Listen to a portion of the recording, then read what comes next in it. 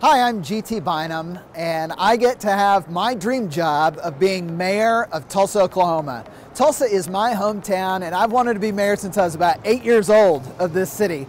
Contrary to what I might look, that was actually a long time ago. I think that being mayor of your hometown is the best job in elected office. There are a lot of jobs that people think are higher up on the political ladder, but when it comes down to it, being mayor of your hometown gives you every day a chance to make a positive impact in the lives of people that you love. And I love the people here in Tulsa. All the things, all the ingredients that it takes to make your city truly unique and special, they're already there.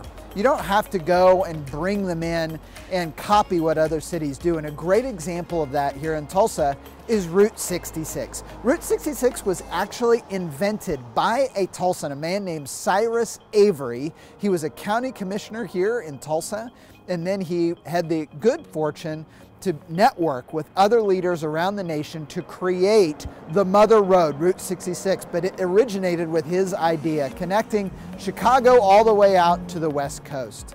We just opened up here in the last 5 years the greatest park gift to any city in American history. It's known as the Gathering Place. And the importance of the Gathering Place is not to have a trophy park for Tulsa.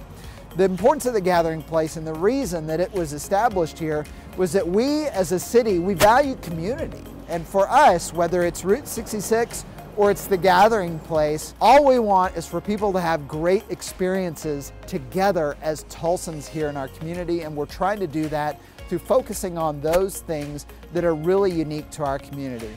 Tulsa is home to the greatest collection of American art and history that isn't owned by the federal government, key asterisk there, at the Gilcrease Museum. It has everything from Native American art and artifacts to Benjamin Franklin's copy of the Declaration of Independence that he used when he was our ambassador to France during the Revolutionary War to prove to European governments that we had actually declared independence from Great Britain, and now Bob Dylan's archive. We as a city, we are investing in that museum by building a new facility that is worthy of that great collection, and that facility is going to be under construction here over the next 2 years. We're doing all of that right now in Tulsa as a community that believes in itself and wants to leave a better city for the next generation.